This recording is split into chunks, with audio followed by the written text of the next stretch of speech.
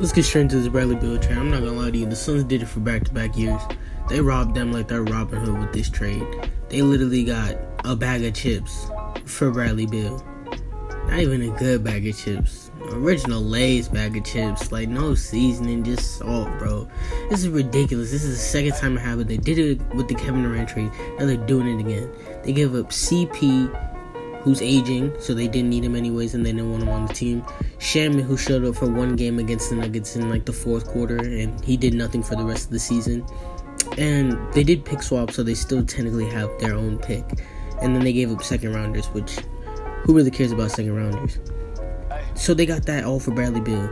And people are saying that this is a bad trade for the Suns because it lacks them of depth and like they can't have the salary to go sign someone. Well, they already couldn't really do that. And on top of that, they got rid of Chris Paul. And people are going to still want to play with this team. There's always going to be that ring-chasing vet that's going to want to come to the team.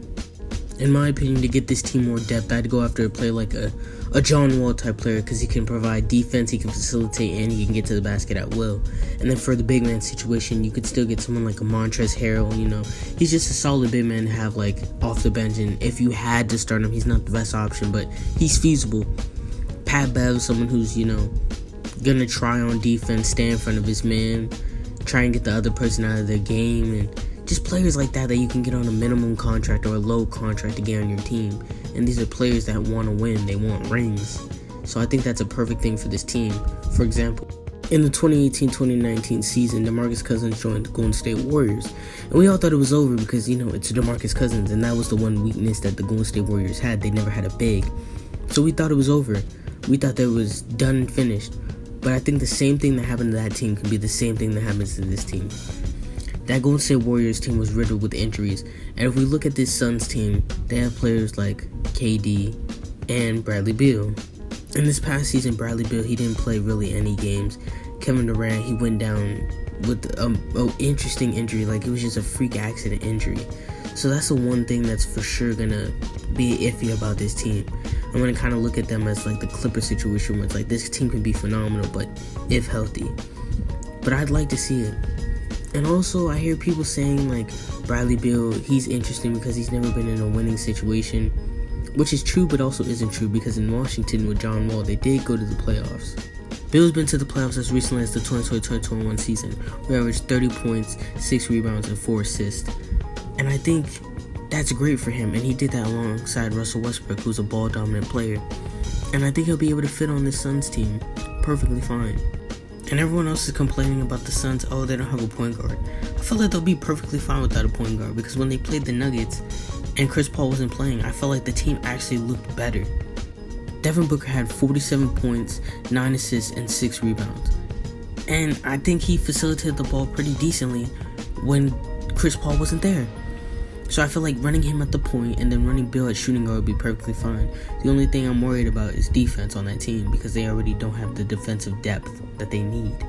The Suns have an ace in the hole in this trade because they never had to give up DeAndre Ayton, their most valuable trade asset. And what they can do is they can go out and get another star or they can get the depth that they need. And I believe personally that they should go get the depth. But I was looking at it and I was like, let's just go to a team that develops young talent and that is like on the way to a rebuild. So I went to the Toronto Raptors, and the Suns could straight up go ahead and say, you know what, how about you give us Pascal Siakam and we'll give you Ayton. And it makes sense because Pascal, he's already going to be on the way out because I don't think the team's going to re-sign Fred VanVleet, and his type of play already interacts with Scottie Barnes, so they'd rather have Scottie Barnes develop. So in conclusion, the Suns would have a great 4-man lineup. And Pascal Siakam, he provides that championship DNA, he provides defense, he can get to the basket, and he can space the floor for this team. So he's a very versatile and interesting piece to have on this team, but I personally think that they should go the depth route. And that's because they didn't have depth last year.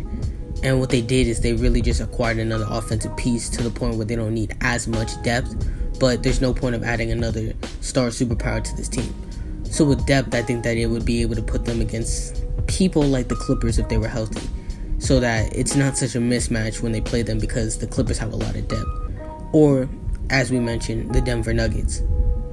So I think with that depth, this team would be deadly, and they have a great starting lineup. So the main things that this team needs is defense and a bench. But with that being said, I think that the Suns, they fleeced them. Again, I think that this was a great trade for them.